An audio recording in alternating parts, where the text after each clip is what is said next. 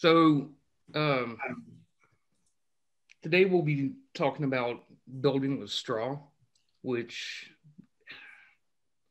isn't very common around here because it's way too humid to build with protection, and you end up spending more on the protection than you spend at all on the straw.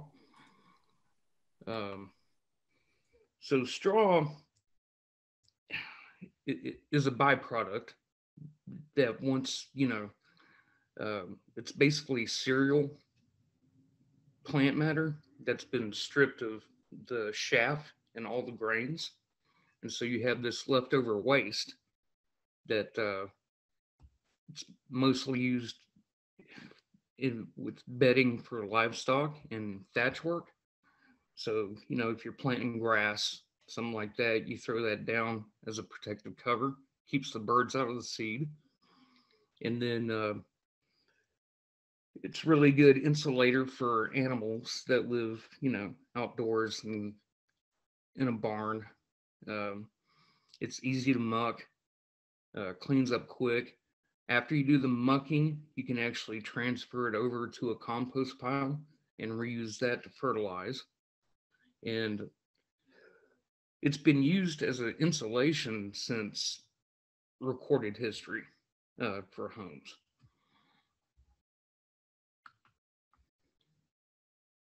So straw is one of the most renewable resources that we have.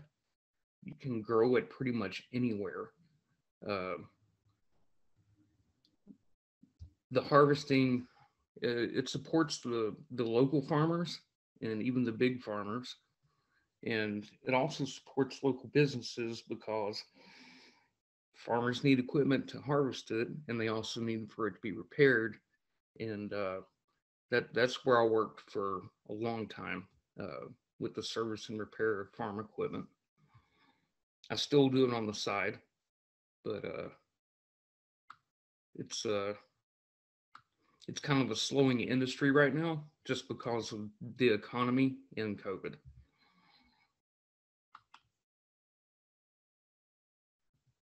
So here in the States, well, North America, uh, there was a there was a boom in straw construction in the Midwest, in the Great Plains, because there's not a lot of timber available in that area. So they would use straw to construct homes, and most of them started out as just temporary shelters because the straw would go bad.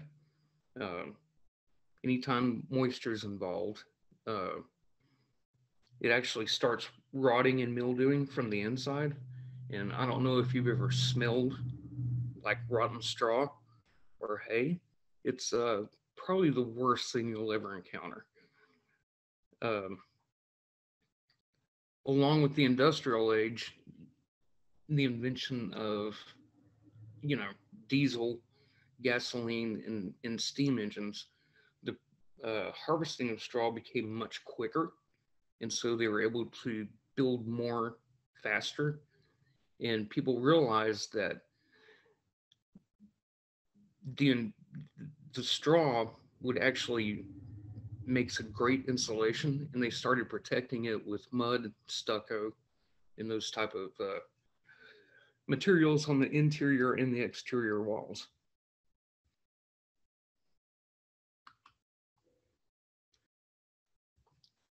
So currently, straw building is popular in what is called the brown construction movement. Uh, and that's a concept of using easily renewable resources to build a home. It's popular because it retains the heat during the colder months and is cooling during the winter. Hang on, let me pull this down here.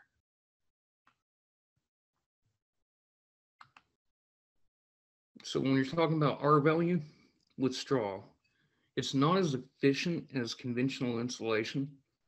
It's you have to go with much thicker walls. Um, so most popular is what's called a two stringer bale, and that's what you're going to find mostly around here in Western North Carolina is a two-stringer measuring 3 feet by a foot and a half and 14 inches.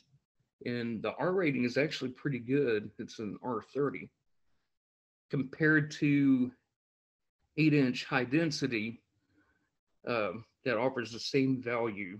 You're basically going to lose square footage due to the thickness of walls, but the cost difference is, your 8-inch high density fiber is 45 cents per square foot versus 14 cents for straw per square foot.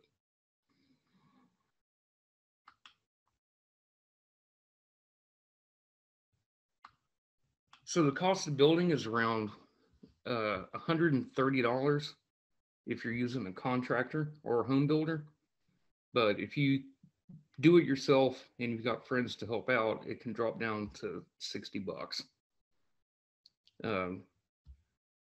Using reclaimed materials such as pallet and, like old barnwood to construct the foundations and the sides, you can build a 20 by 10 house for around $25K.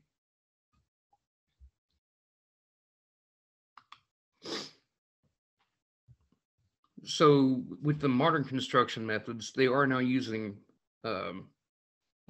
vapor barriers that you glue to the bills. They're installing sheetrock wood. They're using recycled,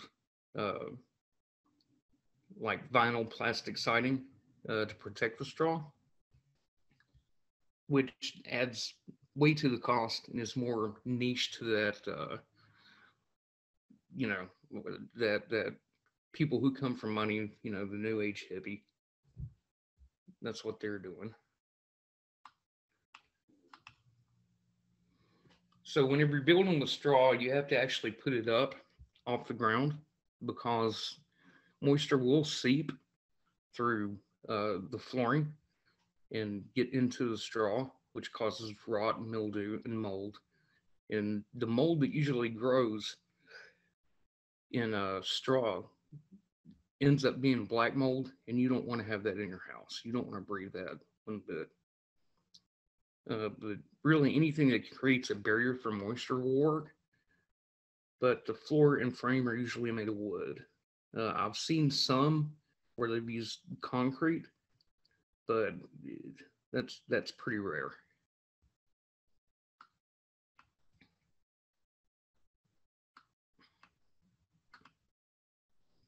All right, so here's where everything gets screwed up. So where else is straw used? It's used as an additive in constructed lumber, so that like the press wood, the composites, it's used in that as a strengthener and a bond. Um, Again, ground cover for growing the grass.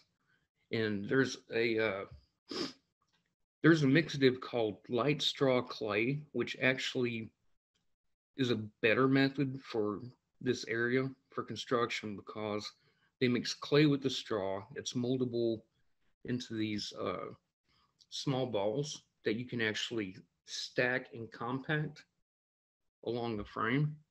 And it has to be done during like the warmer months and the summer months where we don't get a lot of rain. And you compact it down and you have to let it dry, and then you can smooth that surface and actually just you can paint over it, stucco, whatever. But once it dries, it becomes a very solid structure.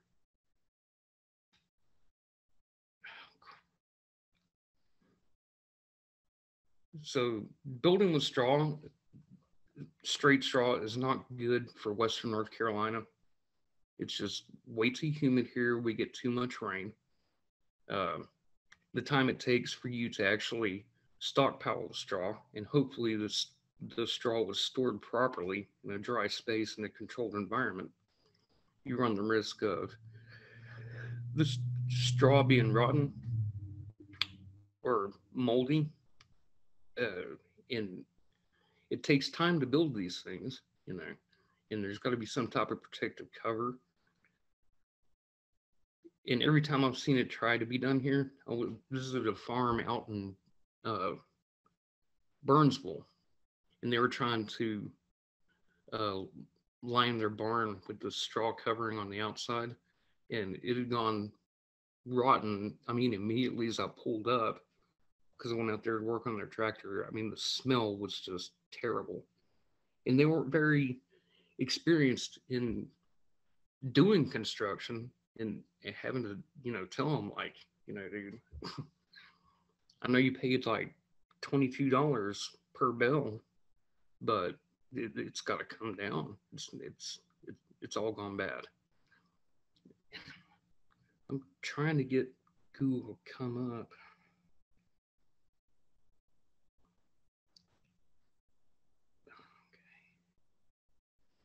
Hang on.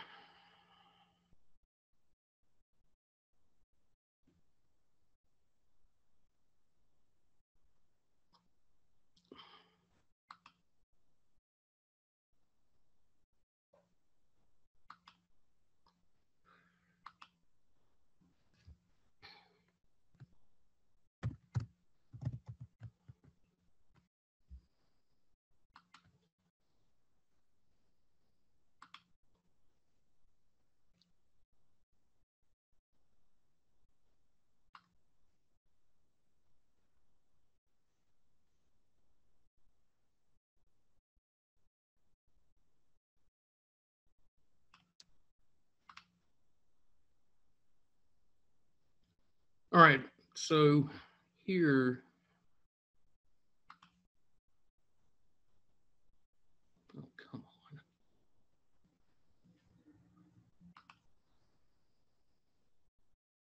I can't bring this up without pulling up the website, but this is kind of what you would use to mix your light straw clay in. It's a Cindrilla. Right click on it and then open in a new, hover over the picture and right click.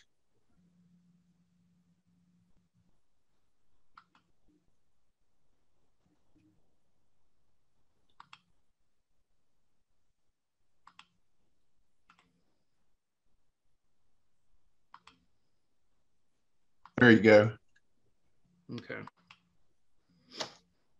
So basically, you would take this cylindrical tube and you mix in your clay with your straw. And there are actual mechanical mixers to do this, but it's cheaper just to use, this metal cylinder, and you guys just take and you turn it over by hand, you and a few of your friends. That actually, that'll mix it up. And then let's see here. What's the dry time? It really depends on how humid it is outside. The dry time for it to completely set is probably 2 weeks. Ooh, okay. Yeah. But still, that's much better than having to deal with the added cost of having to cover the regular straw structure with, stucco or wood painted surfaces. Let's see here.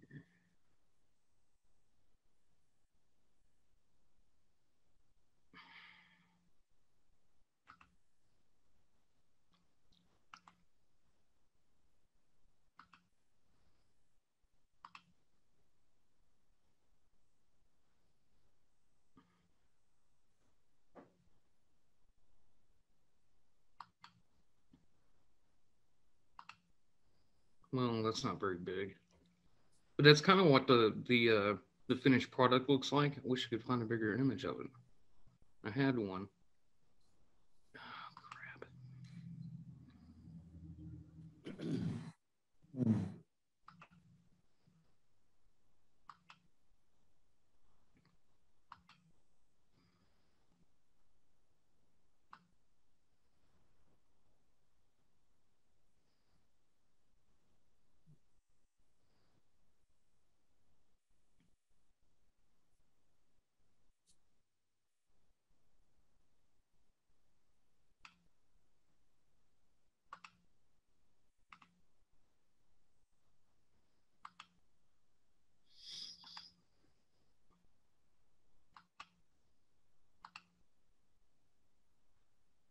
Oh, that was bigger on the other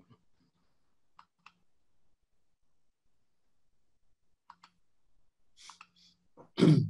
All right, so can you guys see what I'm pointing at here? Yes. Yeah. Okay.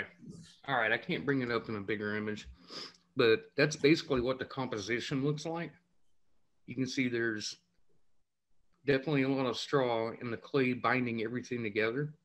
The nice thing about using like this light straw clay is it's moldable.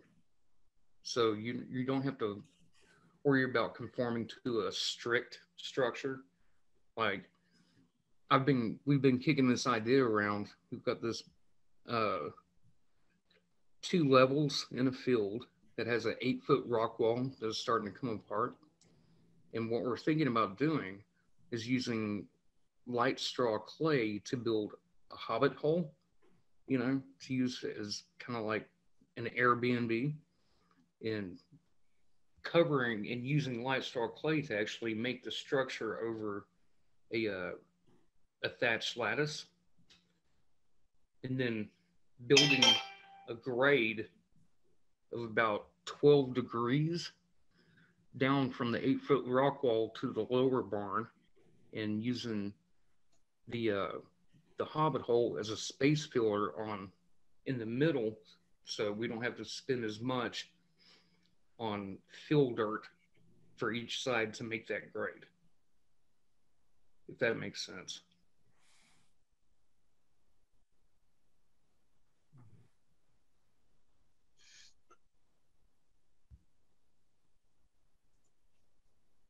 I'm going to take over for just a second.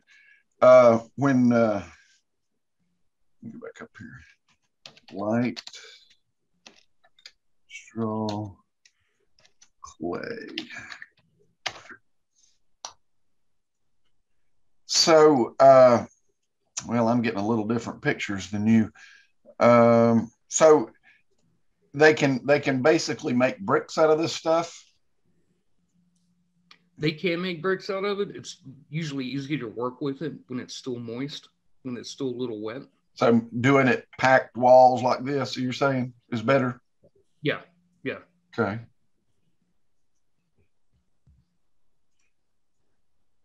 I've actually been doing some drawings of the hobbit hole in the gradescaping, and I'll share that whenever I get more of a solid sketch on it. Yeah, that'd be good. Yeah. That'd be really good. What's the compression strength of that? Will it hold a lot of weight? Yeah. It'd be just like any other brick structure. It's I didn't look up the actual compression strength, but I know they're strong once they're built. You see a lot of it around here. When, like, say, Cameron was more of a rural community. I mean, now there are hardly any farms left around here. Everything turned into, 3-story, 2-story houses, and they're all packed in together. I'm sitting on one of the few plots out here that still has over an acre and a half, and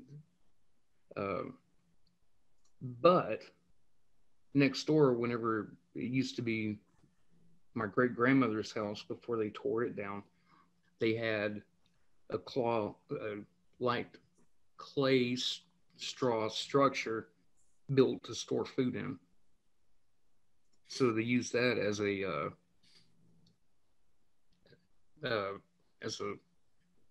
for food storage for their root vegetables, stuff like that. How insect resistant is it? Once it's built and hardened, you do want to paint the surface, or at least cover the surface with something that is, insects can't get through, because I mean it's made of clay and straw, and insects eat straw. That's what I thought.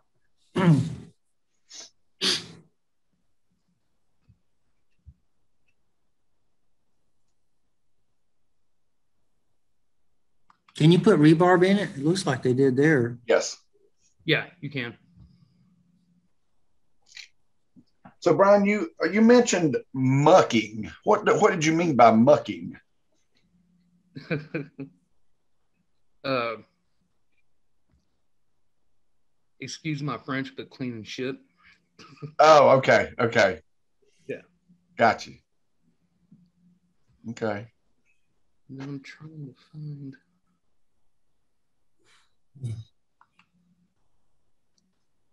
So that black mold. Oh, so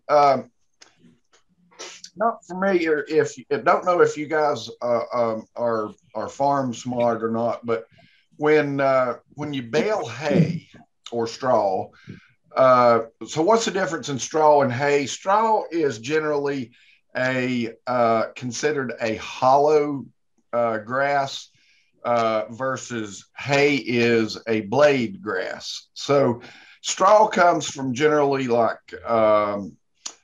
wheat, barley, those kind of grasses where then you get, just hay that we talk about is from like fescue grass. Also, if we bale it, so we go out there, we're going to cut it and we're going to turn it. And when we, let me just. Yeah, I mean, straw has really no nutritional value. It's used as a filler if you're going to use it for feed, Yeah. whereas hay actually does have nutritional value. So you're going to find two different types. So if you go down to, the feed and seed, there are going to be two separate sections. Like here's your hay and here's your straw. Right, right.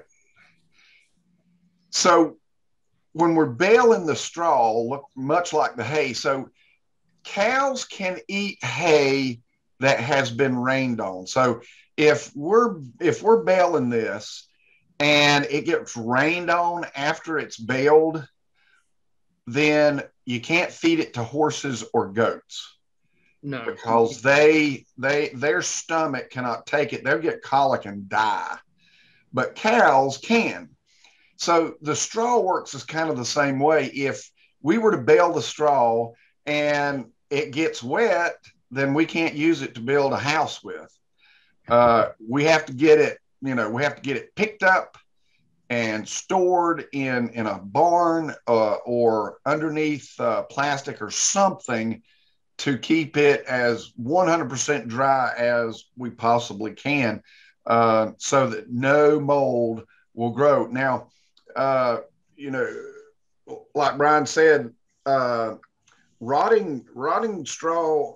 I mean, it's got a definite pungent, sour smell to it, and the Stachybotrys or Stachybotrys is black mold. It is the deadliest mold in the world.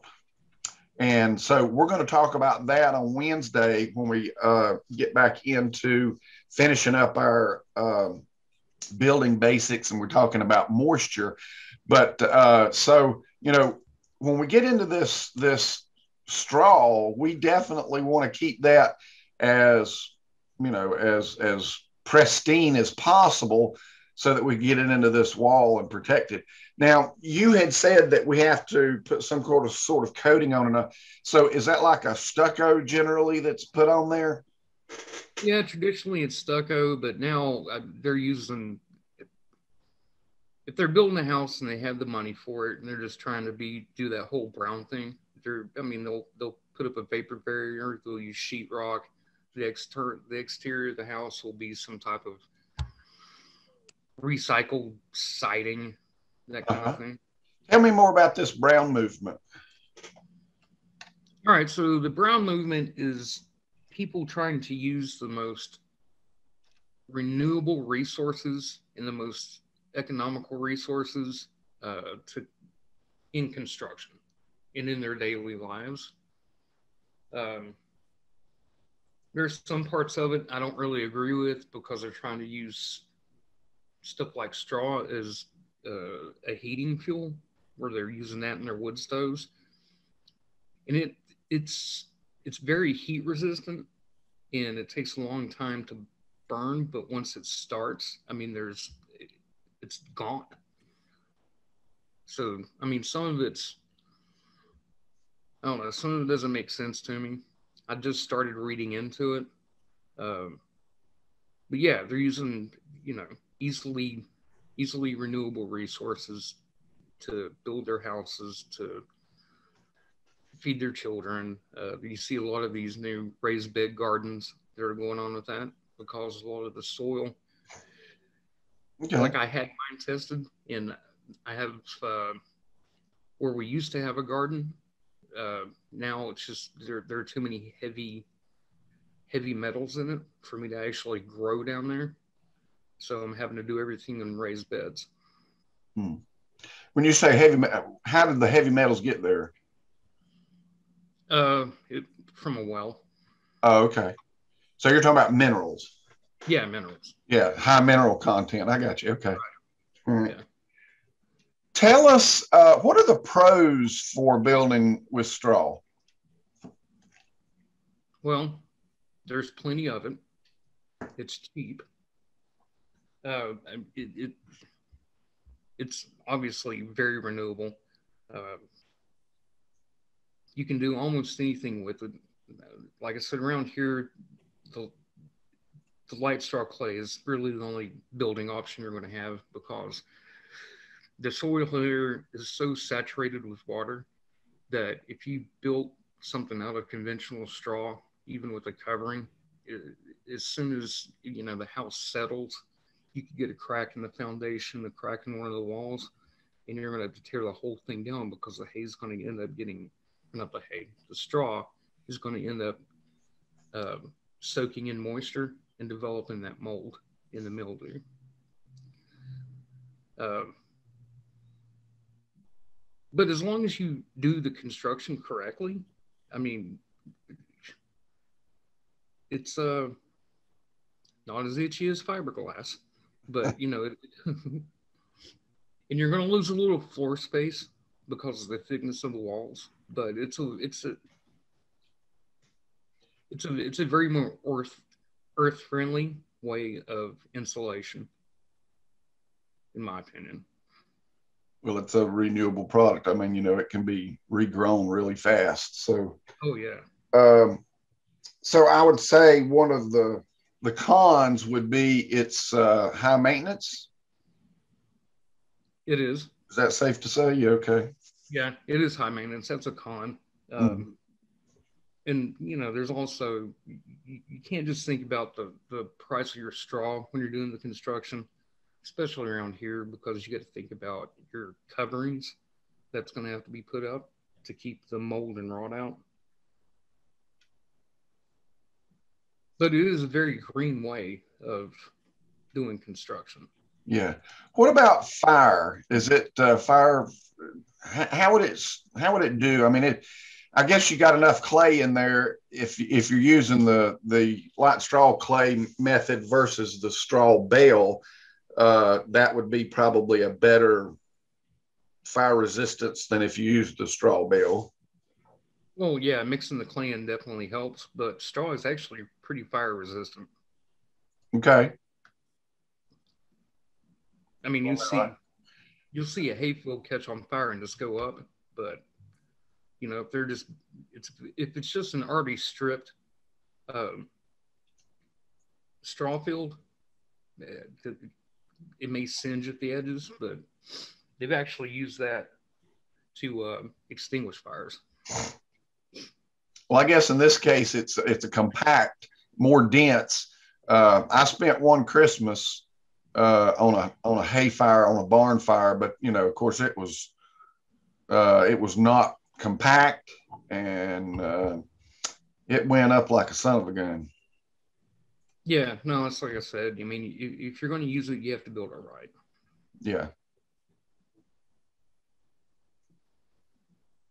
Anybody else got some questions for Brian? Comments? Brian, did you see any other sort of framing details that would be, advantageous for use with straw? My only experience with straw was with timber frame. With timber frame gives you a lot of area to provide a lot of extra insulation. Yeah, timber frame definitely is most commonly used. I've also seen them use like interweaving, uh, just gathered timber into these lattice works over the frame. Like this? Yeah.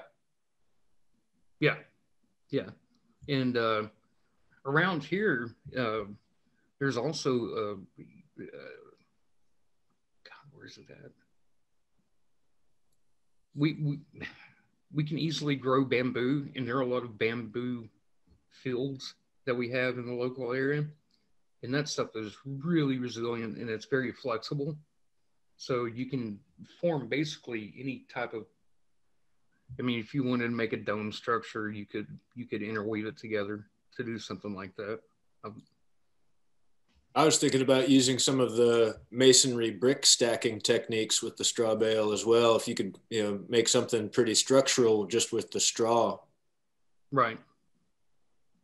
You're saying use the straw as a supporter for veneer? Me, I was just thinking about, if I wanted to try to make a straw wall without using any lumber in it, to try to minimize the amount of wood or increase the amount of R value. I'm just wondering. I think you could probably use a straw bale kind of like you'd use a masonry unit, and use your interlocking patterns and your Like this. You're talking about like a running pattern. use a running bond or do some soldier joints and etc. Just to make like the tallest straw bale structure I've ever seen was 3 stories tall, but they did it with timber frame, and it seems like that's a lot to ask. Be a lot to ask of just the straw. I find it interesting to think of ways that we can use just the renewable resources and not try to make it as much like traditional framing as some of these pictures. Yeah, right. Can't find it now, but my slideshow had a really good picture of them using fallen timber they had collected uh, without even milling it. They were just, kind of used it to make that lattice structure overhead, and then use logs as supporting frames, and then built from there. And it actually looked really nice once they were finished. I'm trying to find that and I can't. Getting close, but no cigar. Eric, can't you run his slideshow like you pull ours up and then he can talk about it? I don't have any more than he did. Oh, okay. Yeah. Okay. I guess Chromebooks aren't what they're cracked up to be. So this is another way of mixing clay and the straw, much like what we were talking about in the cob where they were stomping it.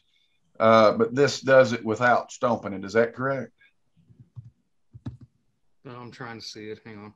Let me switch back over.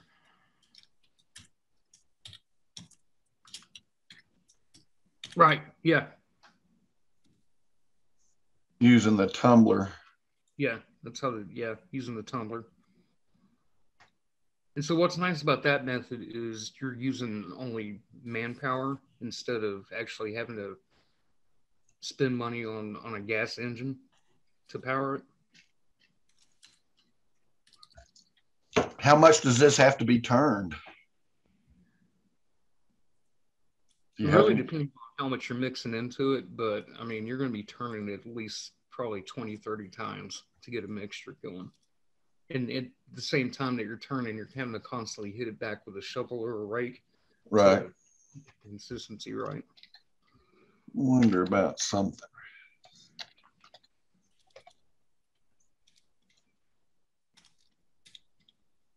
Wait a minute, I think I may have seen it there. So this is different recipes for that. So it does give you slightly more R value per inch than wood. It appears. Wood is 1.25 per inch. So that is very interesting. Yeah, I base mine off of okay, so per inch, you're looking at an R value of 2.38, and using the two stringer, that's where I came up with. That's where they come up with the value of R30. Okay. Tell me more about this two-stringer method. Well, two stringer is the standard size hay bale. It's 36 inches by 18 by 14. Gotcha. Other than that, they have another one called a three stringer, which is a little over 4 feet by 2 feet high and about 2 feet across. So you're actually talking about the number of strings. Yeah, that's the numbers. Okay, I was thinking that. So you're talking about how many strings there are across this. This is a two-stringer. Yeah, I'm sorry. I understand. When you were talking about that, I was thinking maybe they were 2 rows of this going in. Yeah, no. I'm with you. Okay, a two-stringer has 2 strings. Gotcha. And you said there was another one that has how many? 3. So that would be a 3-stringer. Right. Gotcha. Yeah. Gotcha. And then after that, into the round bells. The round bells just are not used, I'm assuming. No, not usually. I mean, unless now a round bell is going to be better for clay construction, because a round bell, when compared to a 2-stringer or a 3-stringer, is going to end up being cheaper in the long run. Mm-hmm. Because you can pick up a round bell for around $50. And how much are the 2-stringers? 2-stringers, I mean, it depends on where you actually buy it from someone who produces hay, or you pick it up from like a feed and seed. So you're talking anywhere from 15 to probably 20. Okay. So it makes more sense, because you get, like, with your like, say a 4x4 round bell, you're getting 11 to 1,200 pounds of straw, as compared to a 2-stringer where you're getting like maybe 25. Gotcha. Are you talking about an individual 2-stringer bale of straw? Well, yeah. I mean, some places, like, I was able to go pick up a bale of straw when it was in heavy production for $9, because that's what I used to reline my backyard when I had to put grass down because my dog's an idiot. I was gonna say, I don't know about anywhere else, but at Lowe's, yeah, there it is right there. We sell them 1 bale of wheat, which I think covers, like, it says 80 square feet. Yeah, you get it for like $7 or $8. Did you come across anybody using any pine needles? Was that something that would, I don't guess it would probably work the same, but I'm just curious. No, not really. People buy that a lot. Well, I mean, pine needles work well. I used to, when I was working at Israel and Sons Garden Center, we sold a ton of pine needles, but they used it as ground cover. That stuff's actually pretty flammable. Oh, really? Okay. Yeah. Well, it's got sap in it, so yeah, I can understand that. One thing, you're talking about ground cover, the pine needles, if you've ever looked, very, very little ever grows under a pine tree, mostly because of the sap and so forth. But I've noticed that you put this down on a bed, it doesn't rot quite as fast as straw will. And again, very little will grow through this stuff. So it seems to cut down, but I just wondered, I was just curious if, using it for a house, but you say if it's very flammable, then that would not be a cool thing. No. Yeah. Pine baling is a multi-million-dollar industry in my home county. I mean, where's that? Yeah, Moore County. You got Pinehurst, Southern Pines, Pinehurst, Pine Bluff. Western. Oh, okay. So you go there if you want pine straw. They ship it everywhere because there's plentiful. Well, no, we would get it in by a tractor trailer load, and we had to keep a close eye on it because it retains heat so well that you had to worry about whether, something would happen and you lose the whole thing. Spontaneous combustion. Yep. Okay. Cool. All right. Well, we had the same problem with the whiskey barrels we bought because people like to use those as planters, but they still had enough residual alcohol in them that they had a tendency to set themselves on fire too. Wow. Yeah. Interesting. Okay. Any last questions for Brian? Any last comments? Yeah, I was curious, how flammable is the light clay hay? How flammable does that end up being once it's finished and then installed? Well, straw itself is already flame resistant to a point, but once you mix in the clay, you're really dealing with basically a brick. So you don't really, there's no real concern about it being that flammable at that point. Cool, thanks.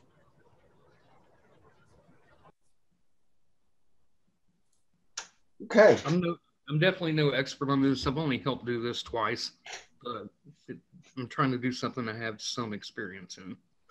Good. Yeah. I'm glad you share your experience with us for sure. If you're interested in something like this, you might want to pick Heath Moody's brain. He worked on or built or lived in, I can't remember. He's done quite a bit I think his was a straw bale structure up in Boone. So I've sat down and talked with him a little bit about that from time to time. But if you're more interested in that, you may want to talk with him further on that. Okay, thank you, Brian. Oh, you're very welcome. Thank you.